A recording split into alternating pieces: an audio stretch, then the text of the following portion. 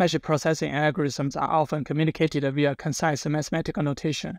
However, conversion of notation into working code remains a time-consuming and error-prone process. We created a new DSL called hard mesh for mesh processing, which resembles the notation commonly used in visual and geometric computing, automating the process of converting notation into code. The centerpiece of our language is a flexible notation for specifying and manipulating neighborhoods of a cell complex, internally represented via standard operations on sparse boundary matrices. We can rapidly implement various algorithms on point clouds, surface meshes, and volume meshes.